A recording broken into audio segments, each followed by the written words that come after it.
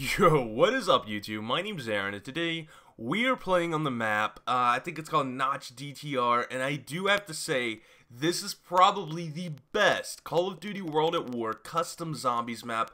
Now, it's not my favorite, but I do have to say it's the best, and it could be the closest thing to something Treyarch would actually produce for World at War. I like this map better than Shinonuma, and that's kind of, I think at the beginning of the game it says like miles away from Shinonuma, so it's supposed to be the same type theme. Like it's supposed to be a house and like almost like a little house and a bar. That's what this map is, and a little bit more than that.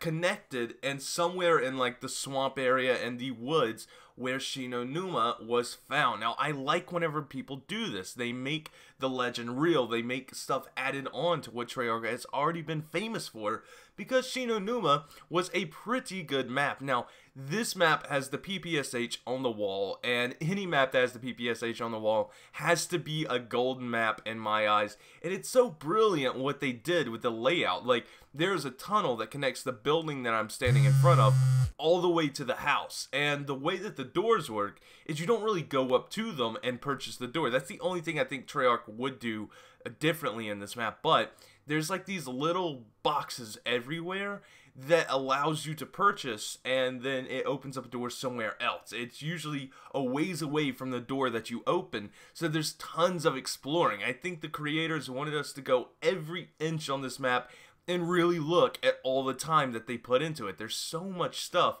to this map, whether it be traps, secret doors, secret passages, the PPSH on the wall, Pack-a-Punch. Even Pack-a-Punch is downstairs, and it was very hard to get to it because the box that opened Pack-a-Punch, or the little thing on the wall, I don't think I'll open any because we pretty much opened the entire map. The only thing we could not find is a way to open up to the teleporter. I do think we'll be able to go to the teleporter.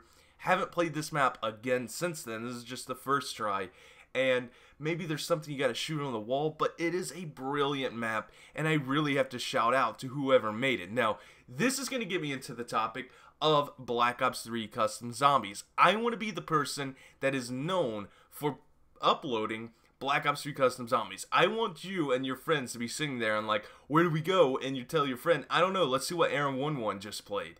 And then you see the maps that I play on, and then you can play on them too. Now, in Black Ops 3, I'll be sure to link every single map down below, because I think there's going to be a wider audience getting on Black Ops 3 custom zombies for the PC. Now, I don't know for sure, this is not confirmed, but I am going to be trying to make a custom PC for $500 and just upload that, and that's something more reasonable than $1,000. I know $1,000 is way too expensive for someone just to game, and unless you're doing something else on that computer, like making videos such as like I do, and doing all your other daily tasks on that computer, $1,000 seems to be like a pretty expensive taste, you know. So maybe $500, a little bit more to most people's budgets, because consoles are right around that price too. So hopefully I'm going to be trying to build that and to get more people into Black Ops 3 on the PC. I think it would be so fun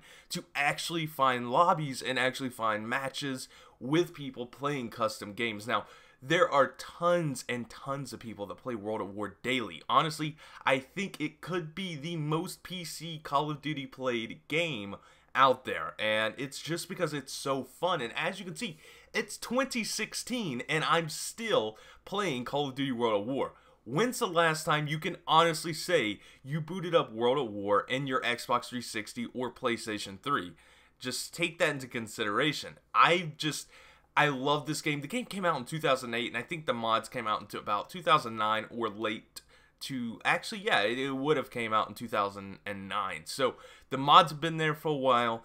I'm still playing it. Tons of people are still playing it, and it is so fun. I cannot wait till Black Ops 3, upgraded graphics, more internal storage for the map. Like, there's actually a problem with World at War. You are limited to the things that you do inside of custom zombies. Like, you can't have so many textures, you can't have so many objects. You have to play the game with a certain, like, there's just a head limit. You can't do some things, and that causes maps to not be as good. Well, I mean, I say that, but they're the best they can be for World of War, and I cannot wait until Black Ops 3 comes out, because I'm sure we are going to see some amazing zombie maps in Black Ops 3. I am so pumped for it. Hopefully you guys are too. Like I said, my channel is the channel you go to for custom zombie content. My name's Aaron, and I'll see you tomorrow with a brand new commentary.